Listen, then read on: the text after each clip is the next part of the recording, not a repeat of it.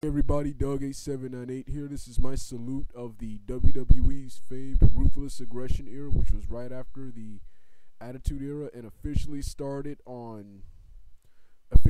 after WrestleMania 18 when Vince McMahon got all the wrestlers in the ring and talked about his history of how he wiped out every territorial promotion in the world. Now he's the last man standing, and that he did it with Ruthless Aggression and inspired the younger guys to show ruthless aggression, and maybe they will be superstars like the WWE superstars. I love the ruthless aggression era, but I have lots of problems with the ruthless aggression era. For me, professional wrestling, in my opinion, was at its best in the 80s and 90s. The 2000s were good, especially the early 2000s, but the 80s and the 90s, in my opinion, were the best times for professional wrestling, with the NWA Jim Crockett's promotions, territorial promotions like the AWA, WCC, GCW, promotions like that. Then, of course, you had the Hulk Hogan Rockin' Wrestling era. Then into the 90s with the territorial promotions like GCW. What's that promotion called again? Smoky Mountain Wrestling, ECW, the New Generation, WWF's New Generation, and WCW, and But it was still good in the early 2000s with the Invasion era, with the first part of the Ruthless Aggression era, the rise of other promotions like World Wrestling All Stars, which closed down in 2003. The rise of NWA Wildside, one of my favorite independent promotions, and the rise of TNA. But 80s and 90s were the best. But Ruthless Aggression from 2002 to mid 2005 and 2007 to mid 2008 was awesome. 2007 to mid 2008 was the last time WWE was awesome. And in mid 2008, when Randy Orton got injured and the age of Orton ended, and Triple H got drafted back to SmackDown, and just went there started burying wrestlers. That's when WWE went completely downhill. This is also when they turned PG. I think this is when they turned PG, and it was just crap after that. And it's been that way ever since mid 2008. 2011 was a good year thanks to The Rock and the Summer of Punk storyline, but it's been terrible. Ever since. Like I said, from 2002 till 2005, it was awesome. In my opinion, it went downhill in mid 2005 when John Cena got drafted to Raw and Batista got drafted to SmackDown. SmackDown was good, but the flagship show, which was Raw, was boring. It was John Cena being shoved down everyone's throats. John Cena, he was now different. He changed his music. He was no longer the Doctor of Thugonomics. He was Company Man Cena.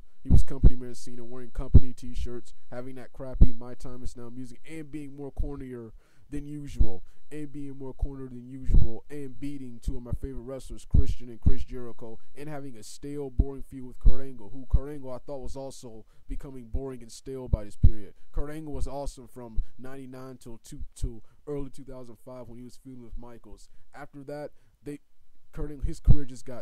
WWE career just got stale. He was in that horrible storyline with Booker T and Sharmell where he was a rapist. Then during his feud with John Cena, they had him as a racist character. Yeah, his career was getting stale. He still had a couple of good matches with Taker and Henry, and a match I remember with Orton.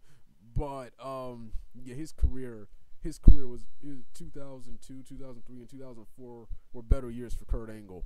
Then in 2006, it got even worse. With Edge, who I was a huge fan of in the mid card from 98 till 2000 till 2005.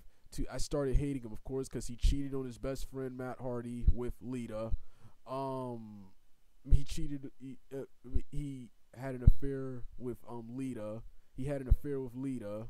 who Lita was cheating on Matt Hardy. My bad. What's his name? That made me hate Edge for a bit, and then Edge, of course, he changed his character. He was no longer the character he was in the early 2000s or in 2004 when he was a heel, when he was a crazy heel, determined to do anything to get a world title shot. He was now the rated R KO Edge with Lita, and I didn't like Edge. I didn't like the rated RKO gimmick at first because this Edge was weak and he was boring, and it was more about his promo abilities than what he could do in the ring.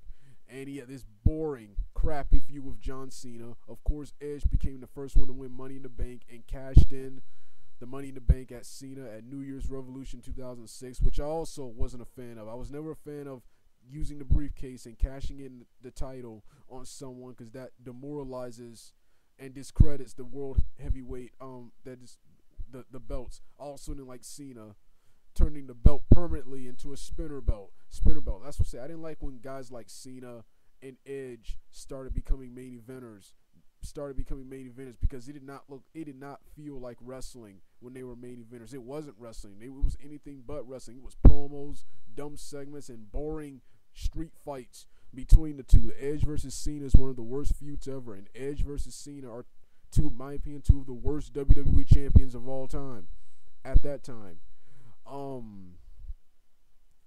Then of course Cena had other crappy feuds with Kevin Federline.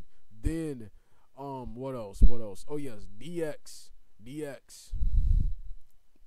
Then Triple H and Shawn Michaels doing this PG DX, doing this stale PG dated DX crap, and this crappy boring feud with Vince McMahon and Shane McMahon, the McMahons. They were two good matches. I remember Shawn Michaels' match with Vince at WrestleMania 22, and their handicap match at Unforgiven with the Big Show, where they pulled down Big Show's tights and shoved Vince McMahon's head up Big Show's butt. But the mid 2005 and 2006 was horrible. And besides the reasons I just named, another reason it was horrible is that they buried all the WCW wrestlers just because they didn't create them. Even Booker T and Jericho, who were the most popular WCW stars, who were the only WCW stars to really receive any kind of good push. They were even worse than they were in WCW. Booker T, he was made to look unintelligent in WWE, especially with that King Booker gimmick. In WCW, he was a champion, was a top guy in the end. So yeah, burying all the WCW wrestlers just because he didn't create it, then burying them, firing them, or causing them to leave, and bringing up wrestlers like The Miz, Boogeyman, who had no business in wrestling, then bringing up wrestlers like Heartthrobs and Spirit Squad and the Dicks, who, in my opinion, could have been good, but they just weren't ready for the roster at that time. Then later firing WWE wrestlers, then later firing good WWE wrestlers and bringing up more wrestlers from the roster in what was known as the PG era, which, in my opinion, all of that killed wrestling. And then of course the schedule, the schedule. The wrestlers have to travel, the road schedule, which I also hate. Why is that still around? It's because of that stupid schedule that Rock and Austin left, and it's because of that stupid schedule that Brock Lesnar left, leaving us with Cena being shoved down our throats for several years. See, like I said, I like this era for, well, briefly, getting back to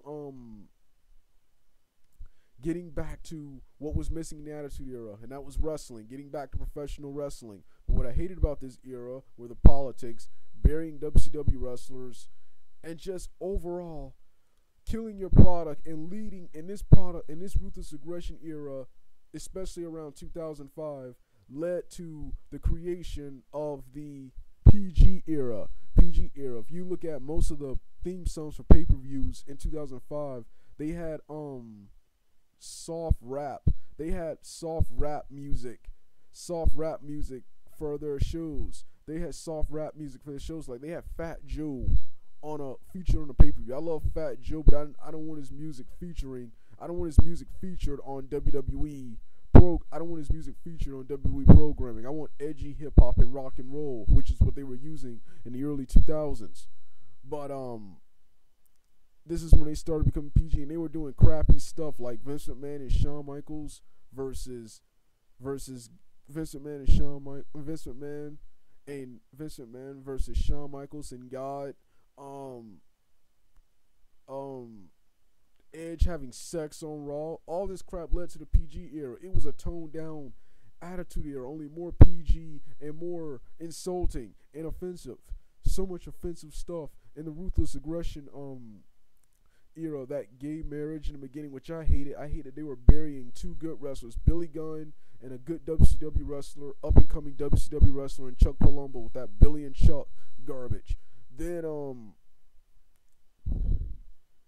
you had that crappy storyline with Dawn Marie and Tori Wilson, which is one of the worst storylines in the Ruthless Aggression era.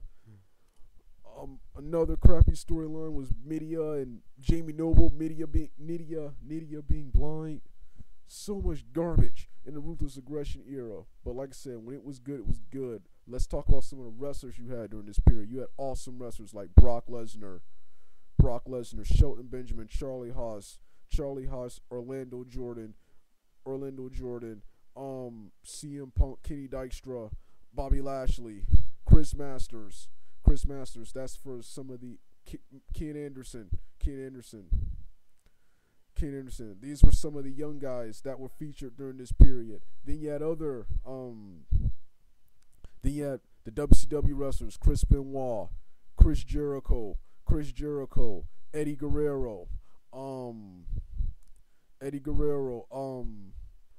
Mark Jindrak, Sean O'Hare, Johnny Stumboli, Chuck Palumbo, whenever he was used right. And then of course WWE wrestlers like Undertaker, Triple H back when he was never really that good, but I found him more entertaining during this period than I do now. Christian, and so many awesome wrestlers during this period.